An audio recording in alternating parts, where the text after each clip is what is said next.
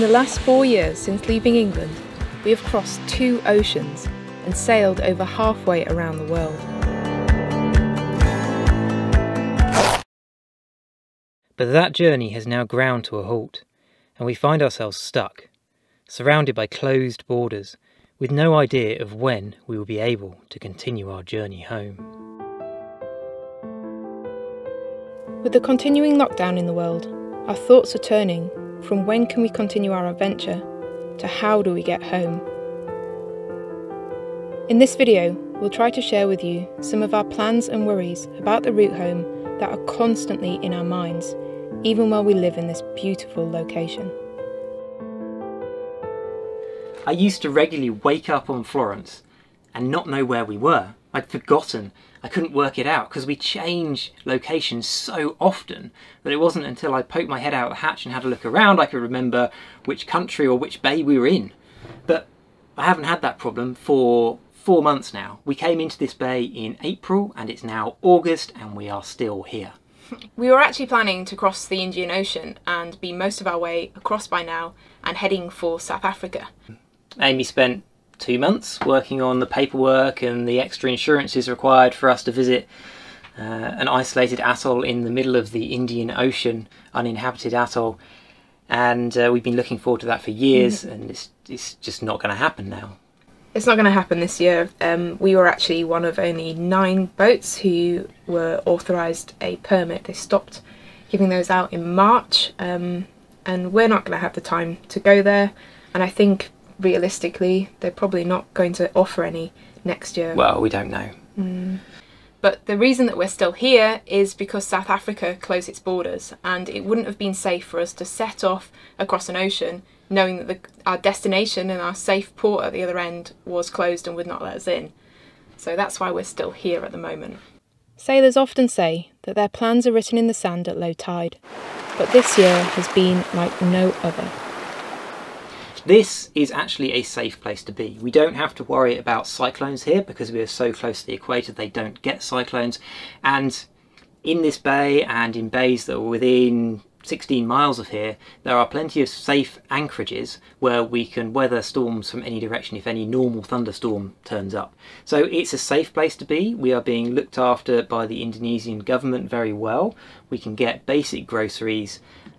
So we're not in a bad place. It's actually a very beautiful place as well. Yeah, but technically at the moment we don't have our visas or passports. They've been with the immigration office for nearly 3 weeks now, but fingers crossed in the next couple of days we should get those back with the official stamp in to say that we've been extended for 2 more months, and we can extend again beyond that. So another 2 more months only though, so we've got pretty much 4 months from now, and then theoretically our Indonesian visas run out and we would have to leave Indonesia, but there is nowhere around here open for us to go to. So hopefully if there's still nowhere open, they won't just kick us out. Yeah, we feel that we are in a really good place here and that we're well looked after. The officials are doing their absolute best to try and make us welcome here really, and look after us. So we are in a really good place here. But that doesn't stop us stressing about what might happen because it is uncertain. There's no guarantee that we can stay here. We don't know which country is going to open, where we can go to. We don't know what is the best thing to do, whether we should cross the ocean now or wait another year. We don't know if it's going to be better next year. So we're actually having quite a lot of sleepless nights. And we're constantly checking the updates for which countries are open and where borders are changing all the time. Having chosen to stop here and not cross to South Africa this year, our plan was to wait until Malaysia or Thailand reopen their borders after lockdown so that we can travel back there, restock Florence with all the food and spares, haul out, put a fresh coat of paint on the bottom so that we're all ready to cross the Indian Ocean next season when hopefully things would be open. However, 2 things have just happened that have thrown that plan completely in the air. One, we've heard that Thailand is unlikely to open their international borders until next year, so we can't go back there. And 2, South Africa has potentially opened their borders to allow some yachts to transit through. So now, instead of being comfortable with a plan, we're thinking, well, maybe we should cross the Indian Ocean this year. But the problem with that is you have to be, because of cyclone season, we have to cross before cyclone season in the South Indian Ocean, which means we need to be in South Africa by the 1st of November. So it's not something that we can wait and see how things play out. Time is ticking, and we've just had a complete and utter stress out and meltdown about what the blazes we're doing, what we should be doing. Should we wait here for another year? Should we be going now? And it's pretty stressful, really. Yeah, we don't even have our passports, so although we should be leaving now if we were going to cross to South Africa, then we don't really have that option. So. And we would need to restock Florence first, and obviously that means we need to go somewhere to get supplies, because we've been check out of Indonesia. So realistically, by the time we were actually ready to go, we're talking it'd be 2 weeks before we could be ready to leave. Which is assuming we get our passports back. Start of September, and getting really close to being far too late in the season to be crossing the Indian Ocean. So although half of us is saying it would be a good idea, the other half is saying really it wouldn't. No, we should wait until next year, but then we're stressed because we don't know. Yeah. We could be sat in this anchorage until May next year, and then be in the same situation, but we can't haul out in Indonesia, so Florence is going to have a lot more growth on her bottom because the antifoul wears out, and obviously things are going to break by then, and we're going to need more spares and parts. Yeah. And although South Africa is saying that it will allow yachts to transit through, the borders are in no way open, and it's not as if it's open as a cruising destination. It's just open to application for boats who are in unsafe areas of the Indian Ocean to transit through. So if we were to cross to South Africa, really we'd just be, I guess if we're sailing home to the UK, we'd be sailing from here to Cape Town, which is about 5,000 miles, and that would probably take us about 5 or 6 weeks at sea. Possibly stop up at Reunion on the way for supplies, and then once we're around South Africa, we would have to leave and go to the Caribbean, and then from the Caribbean, if we're following the trades, home to the UK. So we'd be doing about 18,000 miles in less than a year, not really seeing much on the way, just to get back home. And I guess then we just sit at anchor at home for a while. So in quarantine. Yeah, in after quarantine. sailing for a year. Yeah. Is that, who knows what the right thing is to do? I guess what we're trying to do here is share what the options are and all the things that we have to think about in this situation, and we're also, I think what hopefully might be coming across is how it actually makes us feel. It's a pretty stressful situation, even though outside we have palm trees, beautiful sandy beaches and clear waters to jump into. So why are we leaving? We're in a gorgeous place, and it might seem that normally our lives are as free and easy as they possibly could be, and that we just go anywhere we like, whenever we like. But in reality, we're always constrained by the weather, and we're always constrained by the seasons. So this crossing of the Indian Ocean has actually been in our minds and in our planning for over a year. Oh, for well years. Over a year. Yeah, we even started thinking about this before we left the UK. Mm-hmm. So essentially there are two options for crossing the Indian Ocean. There is the southern route via South Africa, and there is the northern route via the Red Sea and into the Mediterranean.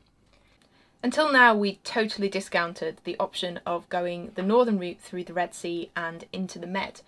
And that's mainly because of the risk of piracy around the Horn of Africa, but also because a lot of the countries surrounding the Red Sea are politically unstable. So we'd be sailing pretty much directly and spending weeks at sea worried about every single boat that came anywhere near us. So not a particularly desirable option really for us. So we were set on going the southern route.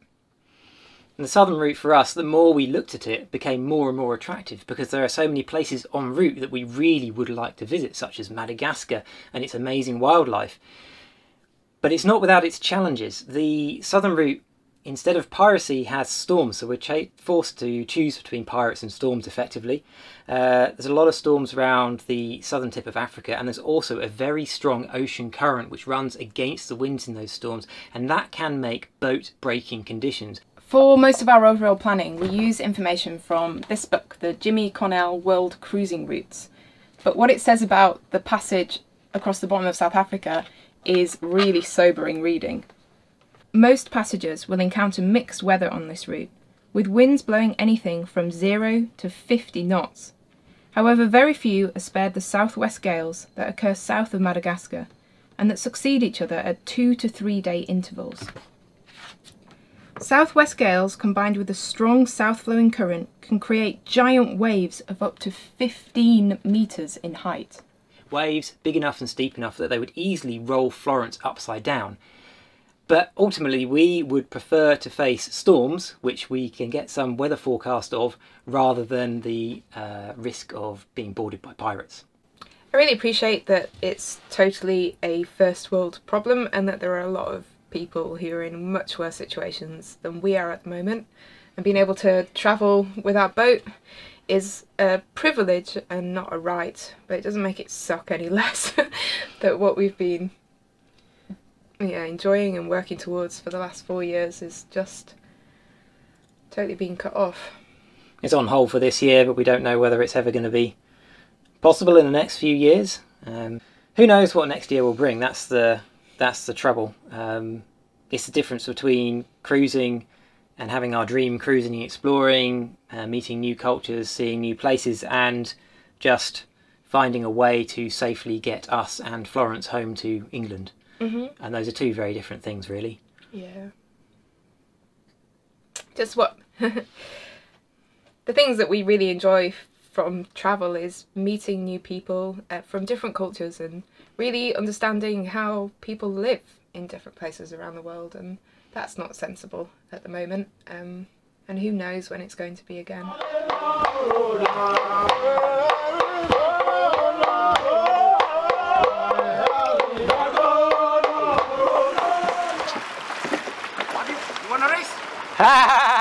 So at the moment we are planning to, I guess we pretty much missed the option, the weather window for cyclones to go across the southern Indian Ocean. Now, unless something changes in the next few weeks, we're not going to go that way, which means we're going to be waiting here in Indonesia until either Malaysia or Thailand open. Hopefully we can go back there, restock, put a fresh coat of paint on Florence's bottom, get some restock the spares and the food. If we can't go back there, then we'll probably be here until next year in this anchorage. Or around this area of coast, we've got a little bit more freedom. Yeah, we can travel about 18 miles, can't we? That might extend, who knows.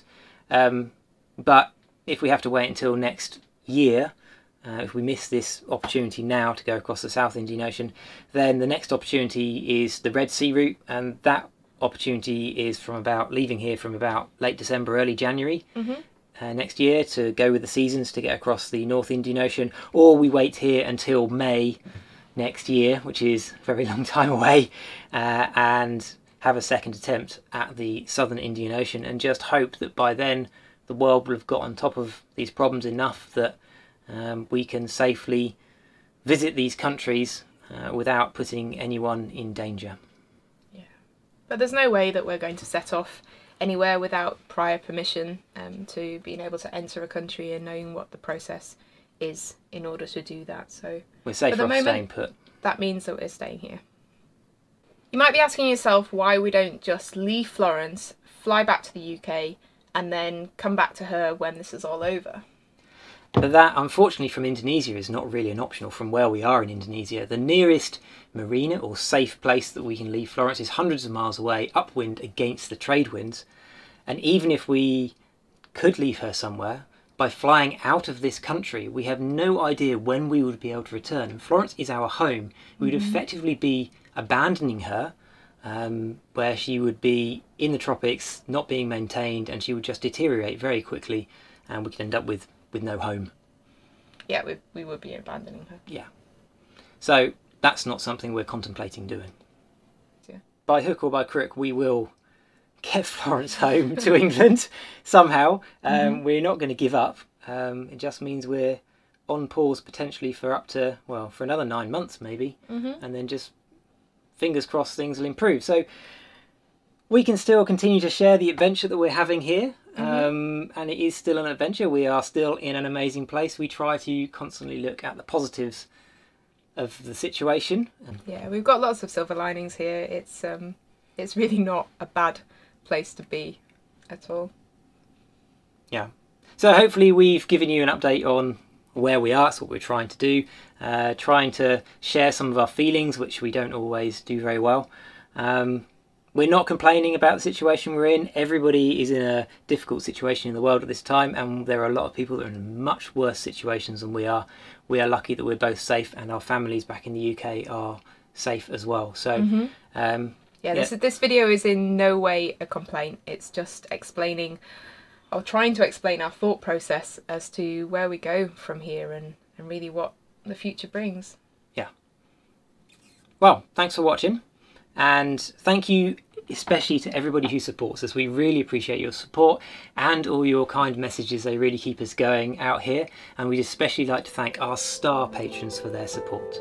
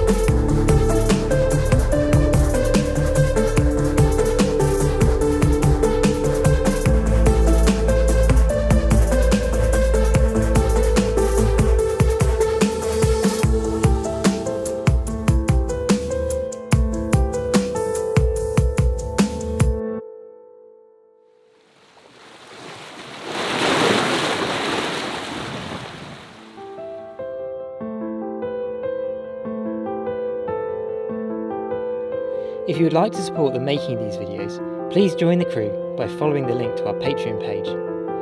And don't forget to subscribe to catch the next one.